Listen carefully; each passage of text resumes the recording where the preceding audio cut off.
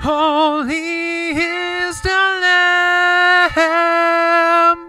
Yeah.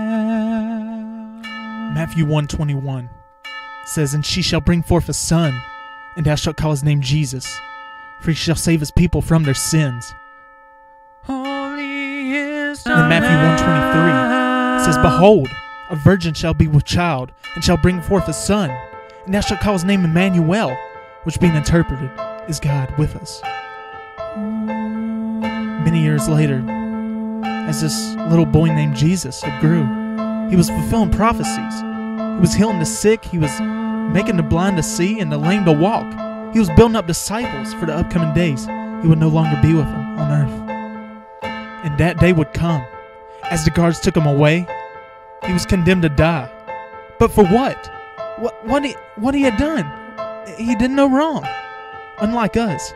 But still, they laid him up Golgotha, or being interpreted, the place of the skull. They beat him. They spat upon him. They placed a crown of thorns on his head and mocked him. Hanged upon a tree to die. Our Savior died for you and me. It all started the life of this perfect man on that Christmas, that first Christmas. Once he had died, they concealed him in a tomb where he would rest forevermore. But what they didn't know was this story wasn't over. It was just unfolding. Jesus had risen from the grave. Death was defeated. The story wasn't over, and the story isn't over. This story lives on. This story is playing out. God has sent a gift to save us all from hell, the greatest gift of all. But many of us reject Him. Every day, a choice is being made, whether you know it or not. Either you're living for self in the world, or you're living for the Almighty God, the Prince of Peace. There's two ways to go, hell's way or God's way. Every day there's a war going on, and the devil's been trying to deceive you like nothing is happening since day one. But let me tell you, there is things happening.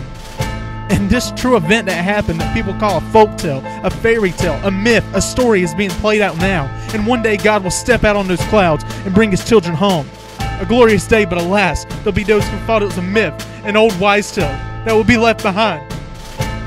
Don't be left behind. What will your story be? How will it end? And how do you even know? Because you need to know before it's too late. Let me tell you, you need to know. You need to make that choice. Because God sent His Son on that Christmas morn, and He sent His Son to came and die for us all. Make that choice.